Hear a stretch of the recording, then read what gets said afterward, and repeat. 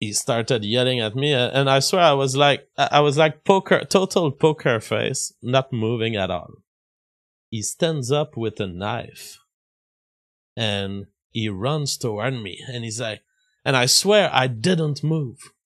Skaty says, Jeff, about his girlfriend, his ex. She's been with him for 2 years. Seems mild about him, and now lives in separate apartments. Should I go for a zero-tolerance ultimatum on breakup with boyfriend immediately or later? How should I word such things? Ah, very interesting. Very interesting. Listen. Papa JF has suffered. You have no idea the kind of stuff I have been exposed to. Let me give you just a taste of it, of what I've seen in this dirty world. I have been imposing that kind of ultimatum. I have been with women who were somehow thinking that they could overlap their relationship with their ex and me while having sex with me. And believe me, I've been very strong on this, and I've told them, you don't do that. And they still did it. So my point is, you need to go very harsh on this. Now, it's going to be the question of how much am I willing to tolerate if she doesn't listen to my ultimatum. And to that I say, tolerate nothing. But let me tell you, the problem being, there were some extremely sexy women that have done this to me. And I was like, I get to have sex with a 10 out of 10. Is that much of a problem? And I'm not talking about her sharing the woman with her ex. I'm talking about her somehow being emotionally attached to him enough that she would talk with him on the phone, or ask me to go talk to her ex to get him out of his misery and his tears. Okay, so the ex is crying and he's making threats of harm. Okay, and so I'm supposed to be the best guy to resolve this situation. Papa JF, why don't you come see my ex and try to console him and explain to him that I'm with you now? Like, terrible idea.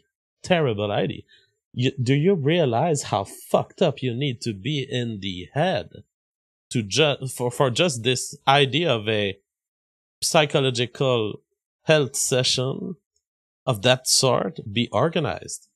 But this is what I've been faced with. And so at every point I was like, no, I do not talk to your ex. You do not talk to your ex. You do not show empathy when he calls to do threats of self-harm, because you are motivating him to do further of that. You do not talk with him. He forgets you and he moves on. But no. Of course, no. At some point, I'm found with my current girlfriend, not my current of today, but back then, my girlfriend, telling me, no, you need to come see him. He's suffering a lot from me leaving him. You need to come and resolve this. Of course, I come. What do I see? The guy is not washing himself for days. He's laying naked on the ground in his home, crying and eating on the floor. Oh, why? And I swear to God, I opened the door with my girlfriend, and the guy he's like on the ground, and I swear he gives me this look. This was Hollywood style, like suffering look. He does this.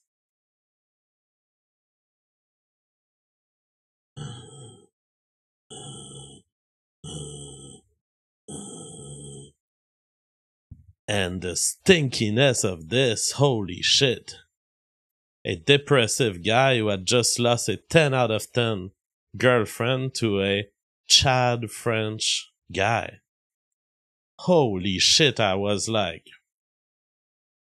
And now he starts threatening me. You stole my girlfriend. I was like, the current status is that she's not your girlfriend. She's my girlfriend. Now, I'm here because she has insisted that I would be here. You calm down. You go over this. She doesn't want you anymore. So we're not going to constrain you to stay with you. Constrain her to stay with you. So get cleaned. Stand up, relax. It's just a girl, and now she's mine. He started yelling at me, and I swear I was like total poker face, not moving at all. He stands up with a knife, and he runs toward me, and he's like, and I swear I didn't move. I was like, this guy's not going to hit me with a knife. So I stand with like the knife headed toward my head, and I look at him in the eye without moving. And I'm like, is this done now? You're not going to kill me, right? So we leave.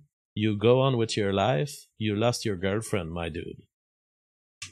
And so, man, eventually the police gets involved. But I mean, by then I had left. But then my girlfriend was like, oh, we need to call the police. He's gonna kill himself. I was like, he's not gonna kill anyone. This guy doesn't even have the energy to stand. Doesn't have the energy to stay seated on his couch. He is totally done. He doesn't have energy anymore. Anyways, just to tell you that if you let this kind of stuff happen, you are in for emotional abuse and physical threats of all kind, which you don't want. I mean, depending on your level of desperation, in my case, she was a 10 out of 10, I swear. 19-year-old, perfect model type of woman. And so I was like, really? Taking a knife hit? That wouldn't be so dramatic, really. I could take it. Now, you don't want to do this because, to be honest, I'm injured for life due to this. I've lost complete confidence in humanity. I've experienced smells that I didn't even know existed. You don't want to get into this kind of stuff. And my point is, I got into this stuff while saying at every point, ultimatum, you don't speak with your ex, okay? You're with me now, it's over. The fact that I could get to this level of threat to my life, just while being very strong on my position, shows you that you need to be strong. So, don't forget that words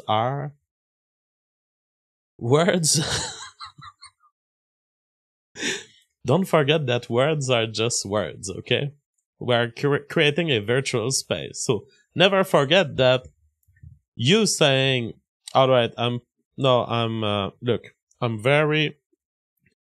man of value. So here's how you phrase it to her.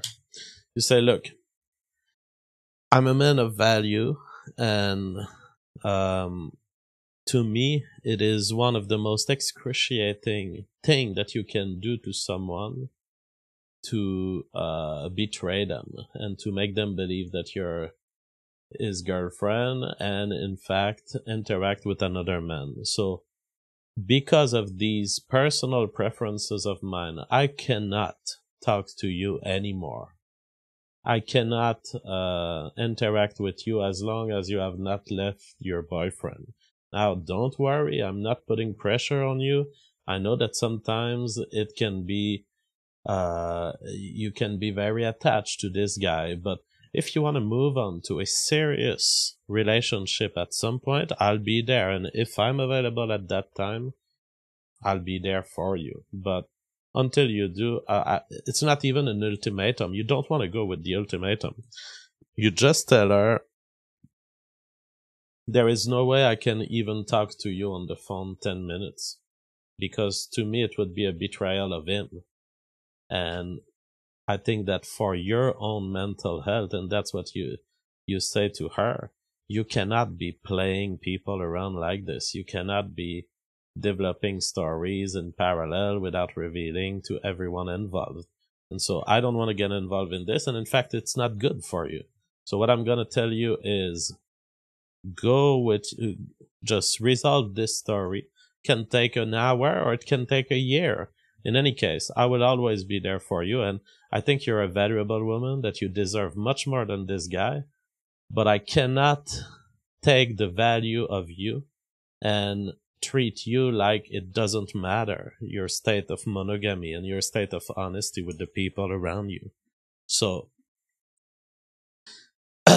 I'm sorry that I have to do this, but I will not speak a word to you anymore. I will not reply to your messages, text and stuff. I will talk on the phone only if you want to tell me that you left him, and then we can build something serious together.